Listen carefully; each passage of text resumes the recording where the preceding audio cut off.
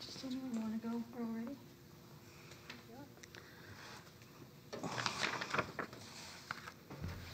Oh, wait, short person. Okay, sorry, I'm just doing a quick audio test for our ASL interpreter. Just waiting to see if... Okay, he's good. Okay, everyone ready? Yep.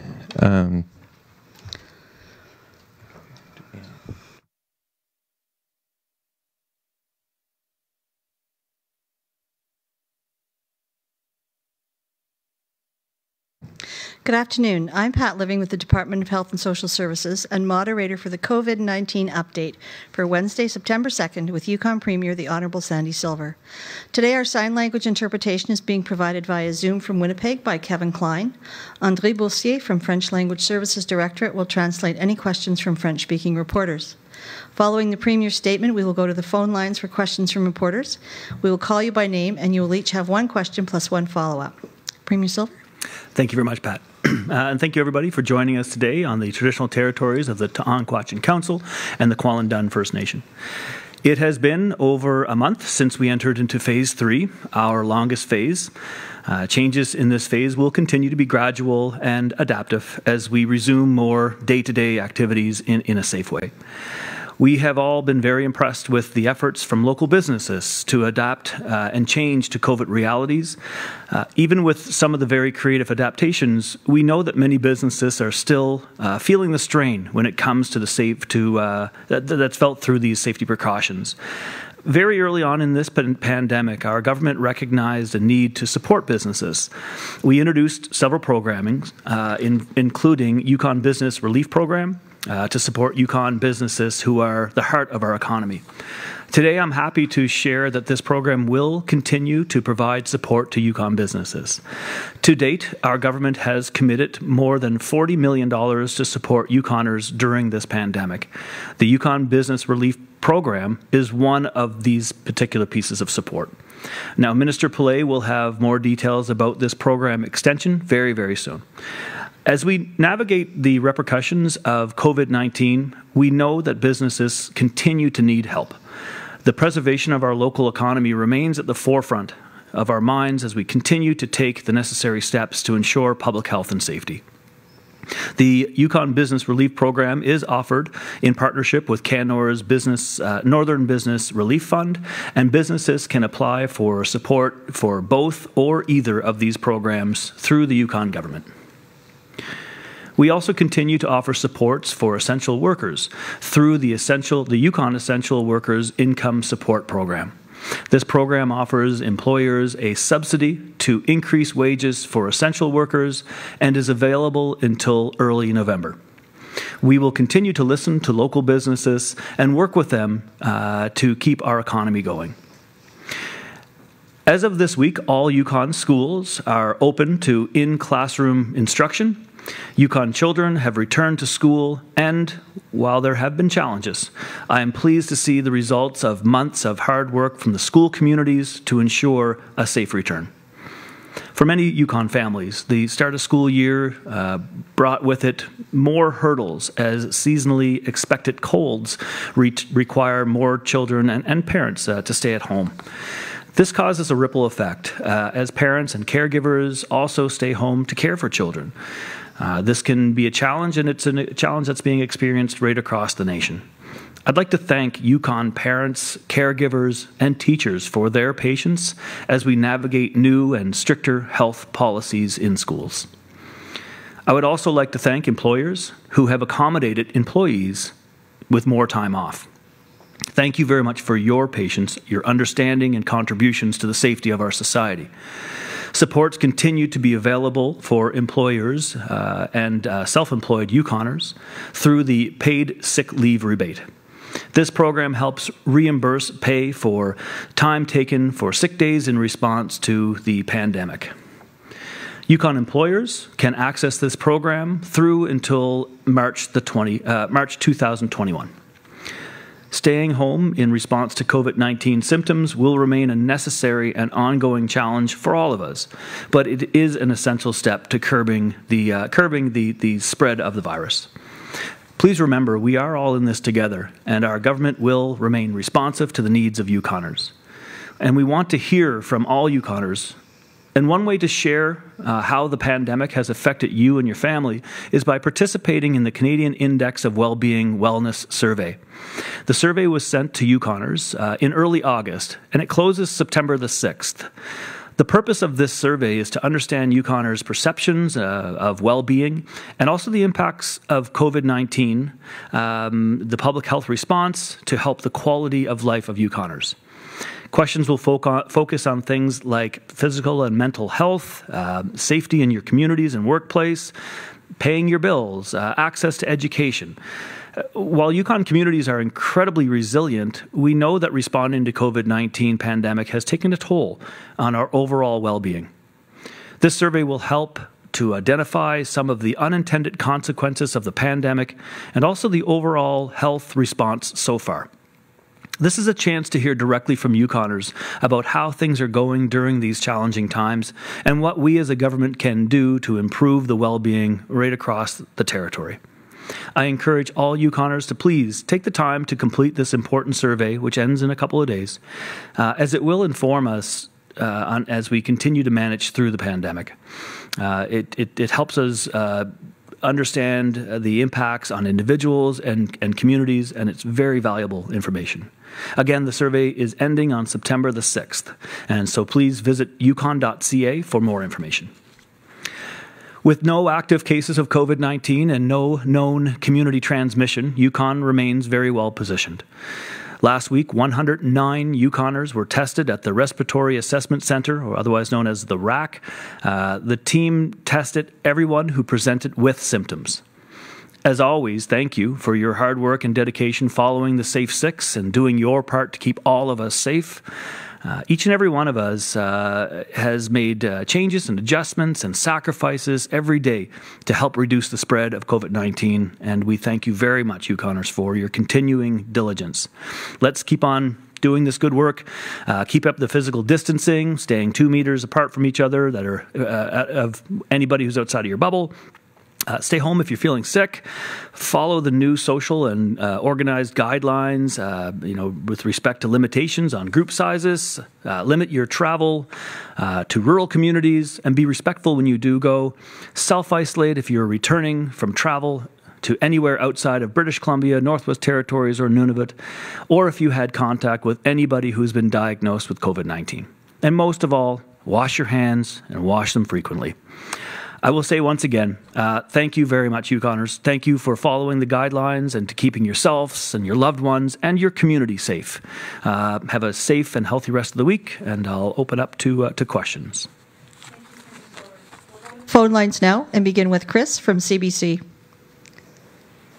I hate to, we didn't hear any of what the Premier just said because the audio feed was not transmitting to the phone-in line. So, we're seeing a news release, so I don't even know what's been announced today.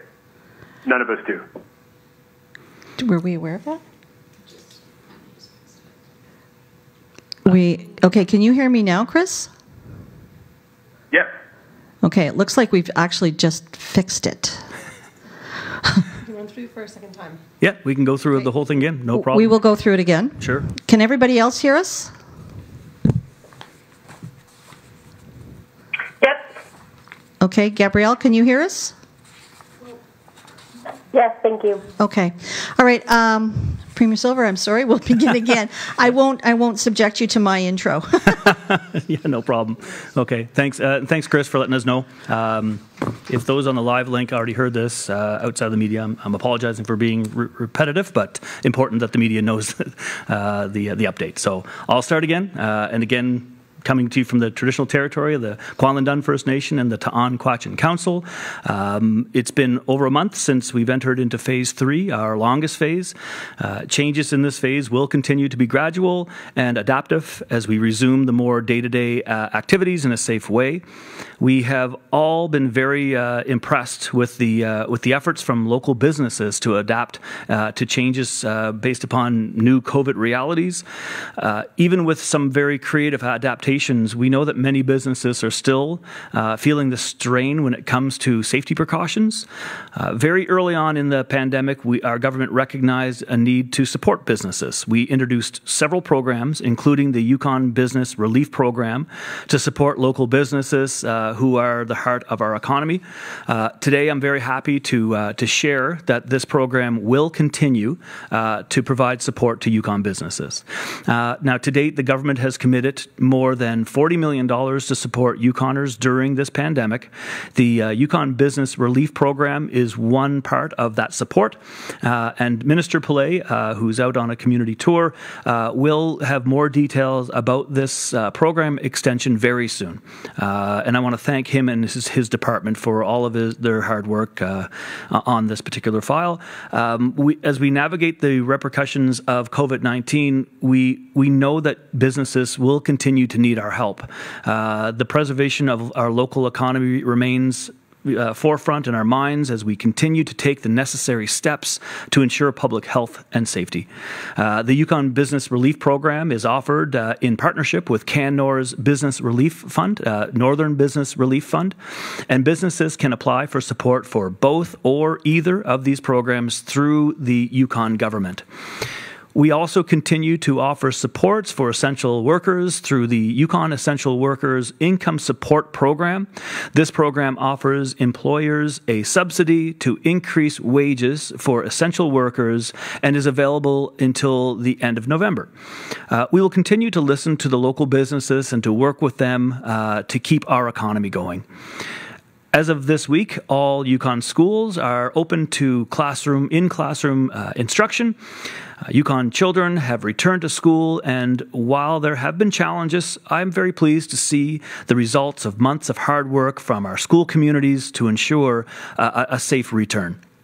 For many Yukon families, the start of the school year brought with it more hurdles as seasonally expected colds require many children and parents to stay home. This causes a ripple effect as parents and caregivers also have to stay home to care for children if they're the ones sick. And this is a challenge that is not unique to Yukon. It's definitely being felt right across our nation. I'd like to thank Yukon parents, caregivers, and teachers for their patience as we navigate new and stricter health policies in schools. I would also like to thank employers who have accommodated Yukon employees while taking more time off. Thank you for your patience and understanding and contributions to the safety of our society. Supports continue to be available for employers and self-employed Yukoners through the paid sick leave rebate. This program helps reimburse pay for time taken off for sick days in response to the COVID-19 health pandemic. Yukon employers can access this program through until March of 2021. Staying home in response to COVID-19 symptoms will remain a necessary and ongoing challenge for us all, but it is an essential step to curbing the spread of the virus. Please remember, we are all in this together, and our government will remain responsive to the needs of Yukoners. And we want to hear from Yukoners, all Yukoners, in one way or another, to show how the pandemic is affecting you. And one way of doing that is by participating in with the Canadian Index of Wellbeing Wellness Survey. Now, this survey was sent out to Yukoners in early August, but it closes on September the 6th. The purpose of the study of the survey is to understand Yukoners' perceptions of well-being and the impacts of the COVID-19 public health response to help improve quality of life. Questions will be focused on things like physical and mental health, safety in your community and workplace, paying your bills, access to education. While Yukon communities are incredibly resilient, we know that responding to the COVID-19 pandemic has taken a toll on our overall well-being. This survey will help us identify some of the unintended consequences of the pandemic and the overall health response so far. This is a chance to hear directly from Yukoners about how things are going during these challenging times and what we as a government can do to improve the well-being of everyone across the territory.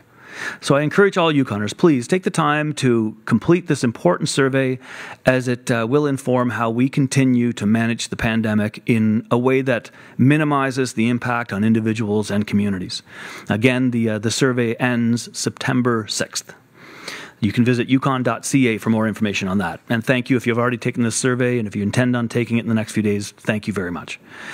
With no active cases of COVID-19 and no known community transmission, Yukon remains well positioned. Last week, 109 Yukoners were tested at the Respiratory Assessment Centre, otherwise known as the RAC. The team tested everyone who presented with symptoms. As always, thank you. Thank you for your hard work and dedication, for following the Safe Six and doing your part to keep all Yukoners safe. Each and every one of you is making sacrifices, changes and adjustments to everyday life, and it's helping to reduce the spread of COVID-19 immensely. So let's continue to do that good work, and remember to keep physical distancing, staying 2 meters apart from anybody who's outside of your bubble. Stay home if you're feeling sick. Follow the new social and organized guidelines, gathering guidelines, and respect the limitations on group sizes. Limit travel to rural communities and be very respectful when you do go.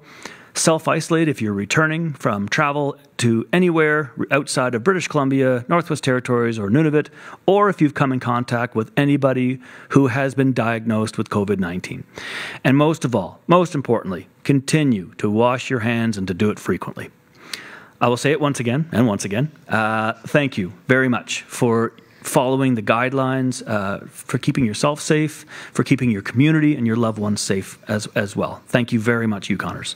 Have a safe and healthy rest of your week, and open for questions. Now we'll go to the phone lines. Chris, CBC. Hi, thanks, Premier. Appreciate the do-over. I'm interested to ask what your opinion is of the Yukon Party's proposal today to amend the Civil Emergency Measures Act to require the Legislative Assembly to debate certain emergency measures and certain extensions of states of emergency, and also to review orders in council and ministerial orders. What do you think of that idea? First, I heard of it today, Chris. Sorry, we've been busy dealing with the pandemic. Again, the Legislative Assembly is opening up in October. Very excited to get back into the Legislative Assembly. Very interested in what the opposition has to say, suggestions, critiques, the whole 9 yards. So looking forward for that opportunity. As you know, Private Members' Days on Wednesdays, great opportunity for opposition to have their day to put forth motions and other things. Nothing stopping them right now from sending in emails or letters as well. But definitely really looking forward to the opening of the Legislative Assembly. Follow up, Chris? I mean, we've talked about this before, but is it your assertion then that the government is simply too busy to have any kind of on-the-record legislative review of your government's actions during the pandemic over the last several months? No.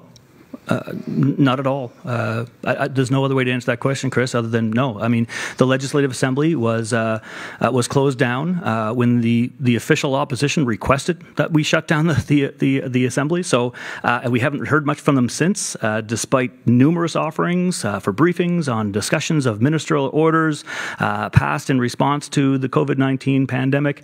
Our government has been working tirelessly all summer. In fact, we've been here day in and day out since March. And that's exactly what Yukoners expect from their elected officials. So again, we shut down the Legislative Assembly. All parties committed to that. On the request of the official opposition, we will open it up again in the fall, in less than a month or a month now, and really relishing the opportunity to have that debate and to show Yukoners what we have done to not only reduce the curve, but to plank the curve of cases here in the Yukon. Thank you. We'll move to Gabrielle, Whitehorse Star.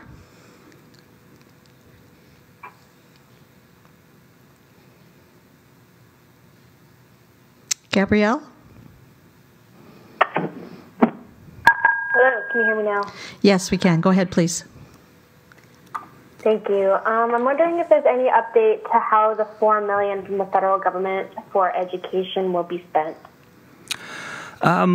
We don't have an official update right now, although during the course of the pandemic, we have definitely reassigned funding focused in on key priorities and in our public school system to ensure that the students are safe, the families are safe, the staff and the general community are safe. So with this extra support from the Government of Canada that we're very thankful to have, we'll be able to offset those costs and there's also a flexibility in identifying new and emerging needs to our school communities as they come in. I could say that talking with the Department of Education, they're prioritizing the spending on health and safety of students and staff in school communities, ensuring the continuation of learning for all students with as many students in class as safely possible, support for students with diverse learning needs, and for students that have additional or different support needs. Also supports for children of critical or essential service workers, and also supporting students, teachers, and support staff for flexibility in learning, including access to technologies and tools and training. Question, Gabrielle? Yeah, now that we're kind of in this next round of relief programming being extended, I'm wondering if there are any of the COVID-19 relief programs that won't be extended. We're going to continue to work with all of our stakeholders and Yukoners and making sure that we identify needs and identifying those needs and making sure that the supports are available. Again, I hate to dwell on the survey, the Index of Wellbeing survey, but an extremely important part of us knowing that our programs and services are targeting and focusing in the individual communities and sectors of our beautiful territory correctly is by getting that input from Yukoners as well. So whether it's from the very good work that was done with the Business Advisory Committee that Minister Play and his team and Minister Dendy's worked with when coming to economic supports, or working with our partners in public health, it's really important that we have that input from the communities. We are on weekly conversations, myself as Minister of Finance, with the finance ministers across Canada, and also the First Minister's calls, the Council of the Federation calls, and there's a lot of balls in the air as far as federal funding that's coming in. It was a long time negotiating the restart money that's now flowing into Yukon and other jurisdictions, and being aware of how do we most benefit from federal funding by continuing to ask for flexibility for the unique needs of the North, and we've been doing a good job of getting that, and then having the departments report in about where we still need to provide local territorial government support where maybe some of these federal fundings fall short. I will say as well, the federal government has been very attuned to the programming that is happening here locally. Our sick leave rebate is the basis of a national model that the federal government is taking and adapting. So not only are we paying attention to their flexibilities, but it's good to see that smaller jurisdictions like the Yukon have a large voice when it comes to initiatives and best practices being implemented right across this nation. Thank you. We'll move to Claudiane, Radio-Canada.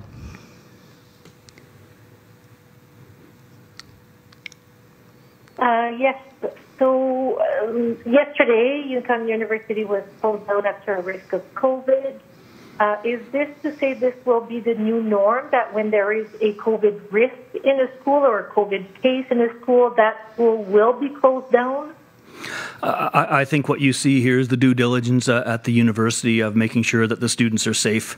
Every case is going to be different. Every either scare of an issue or an actual COVID case has to be taken as an independent effort. But again, the actions of the college or the university and the staff there is making sure that we are erring on the side of caution, so that every everybody involved is as safe as possible. So it's hard to answer that question as far as will this be some kind of precedent setting. I think really it's just a matter of following the guidelines and making sure that we have the ability to trace individuals. I'm amazed at public health's ability to do that tracing very quickly. I don't know if this is going to be precedent setting, Claude-Jen. Follow up, Claudiane? It appears the number of sick days taken by YPG government has dropped in April since the beginning of the pandemic. This data comes through an access for information request. Do you have any idea why that is? It appears the number of sick days are the lowest since 2017.